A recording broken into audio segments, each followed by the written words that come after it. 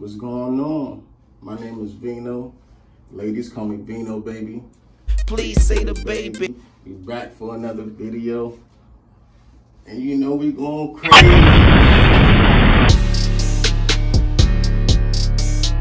Yeah. Yana, you did that shit again, cuz.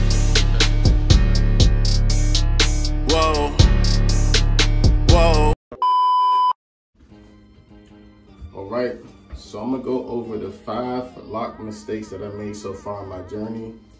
I'm gonna talk about how the mistakes affected me, and I'm gonna talk about what I learned from them. So y'all gonna learn a little bit more about my journey, how I handle certain things, and if you turn those negatives into a positive, you know, it can relate to other things in your life, which you'll hear about. Alright, so, well, first of all, get the VinoBabby hat. You know, if you want a hat, if you want to support a brother, go ahead, hit me in my DM. I don't have like a website up or anything like that, but if you want to support a brother, go ahead, hit me. I appreciate all the love. All right.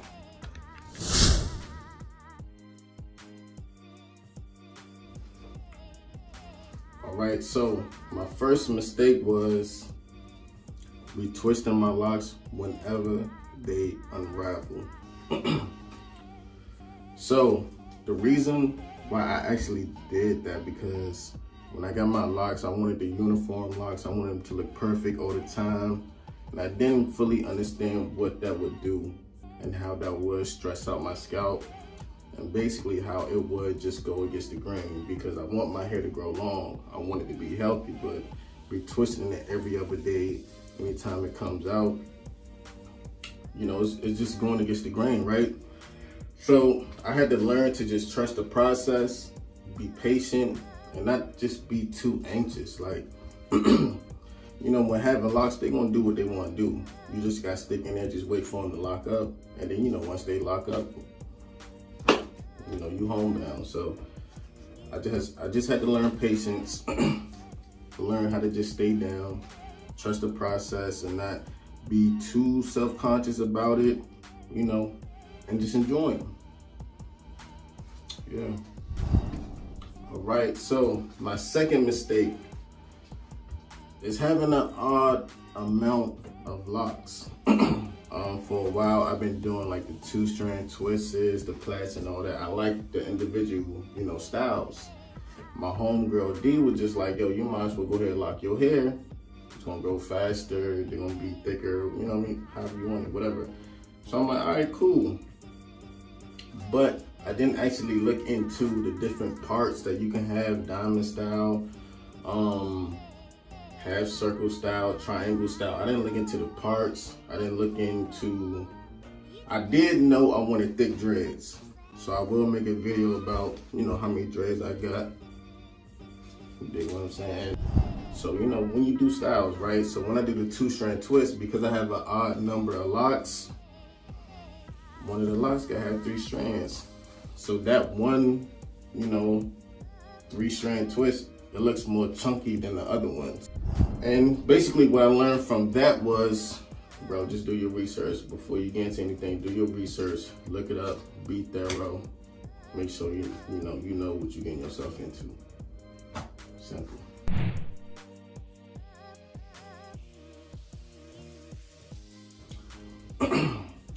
All right, so my third mistake was not embracing the curly ends on my locks.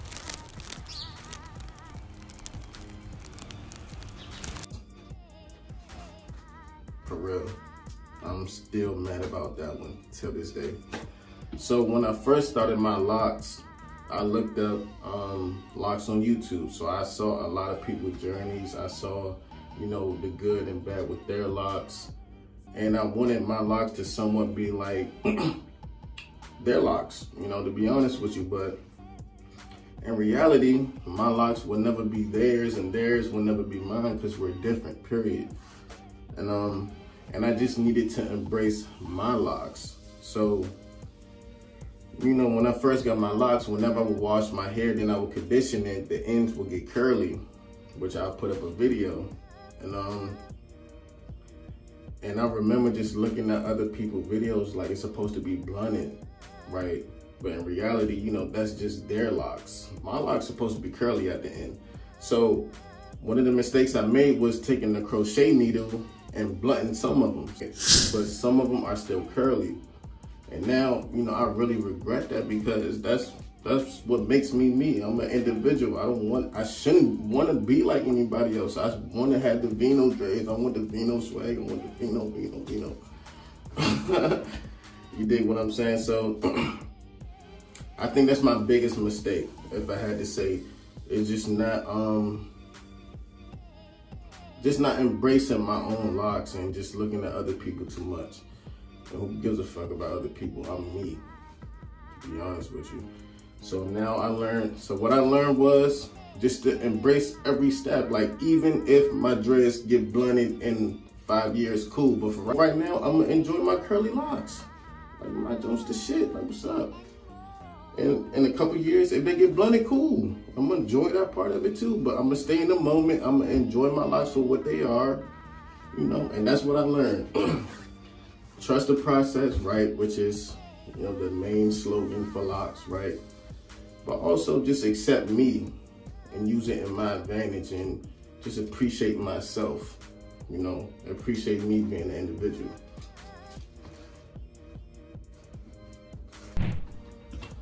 All right, so my fourth mistake was dealing with an experienced barber.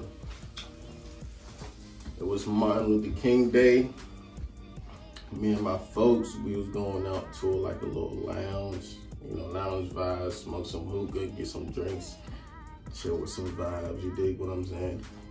And you know, my locks was, I think was in like the 2-strand twist, but I'm like, man, I need my cut. Like, I need my shit to be on fleek. I need my shit to be right, tight,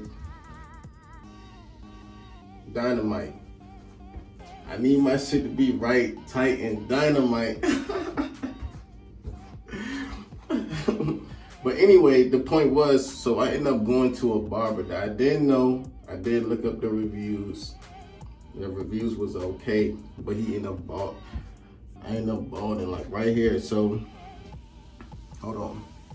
So like right here, it's thin as fuck because of that barber. So it was worse than that. You know what I mean?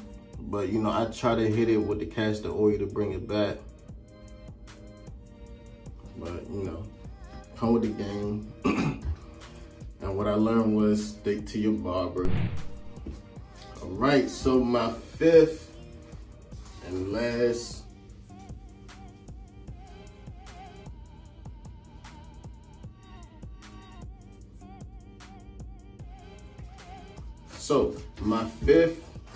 mistake was getting instant locks. I cheated. I know I cheated. I'm sorry. I didn't fully understand. I just wanted that look off Bucks, but I cheated. I'm not even gonna hold you, I cheated. And I shocked my hair. So when you get instant locks, you're gonna shock your hair. Your hair don't know what the fuck just happened. It went from loose hair to now it's locked in, what, a couple of hours. So it shocks your hair and make your hair stop growing for a little bit. You know, it just throws it off, right? If I can go back in time, I would get the 2-strand twist because I would like to go through the experience of seeing the 2-strand twist, fade, you know, going through the button phase. I didn't have a button phase at all, you know, so I cheated, I did. I didn't know. I had no clue. But if I could go back in time, I get a 2-strand twist. You know what I mean? So that's really just about it. So if you want to support your boy, remember I'm starting out small. Like, I'm not no big lock person, or I'm really out there like that. I do have some VinoBabby hats. If you want support, hit me in my DM, hit my line, bang my line. We got different colors too. I post pictures. And yeah, I want to thank you for watching. You need to comment, like, subscribe, all that. You know, I'm not really on it like that, but I'm trying to be on it like that. Give your boy some motivation. I'm gonna hold y'all down. I'm dropping every week. Y'all know the vibes. I'm committed.